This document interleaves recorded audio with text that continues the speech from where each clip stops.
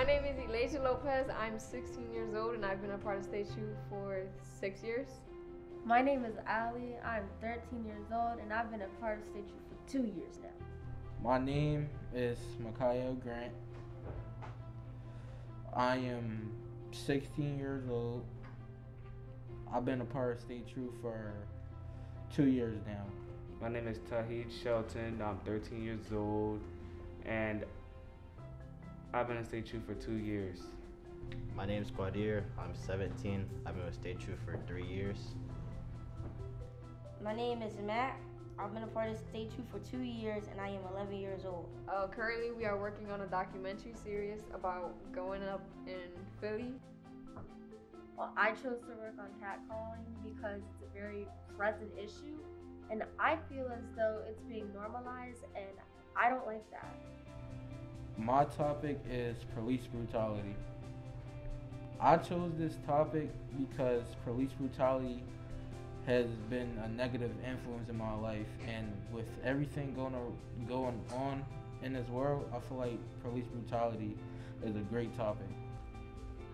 I chose gun violence because I have a negative impact in the past about guns. I chose racism inside sports because I play football and there's a lot of racism that happens in the sport. The topic that I picked is police brutality. And the reason I chose this topic was it has a lot to do with what's happening lately in the world, including what happened to George Floyd. My topic is gun violence and I chose this topic because guns are something that affects every age and race. What I want people to understand is that police brutality has a negative influence in the communities of Philadelphia.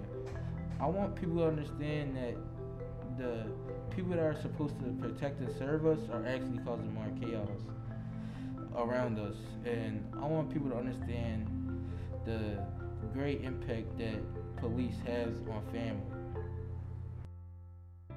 And I want y'all to walk away by watching my documentary with the knowledge of how it affects everybody in South Philadelphia. I want people to watch the documentary and feel like catcalling is not okay and it should not be normalized because it's weird. I wanted to change the experience about football and make it better. I hope that my impact will show that even if we've been fighting for a long time and that we keep fighting, we'll eventually get what we want. And I want people to be informed about gun violence and I want them to want to get up and make a change.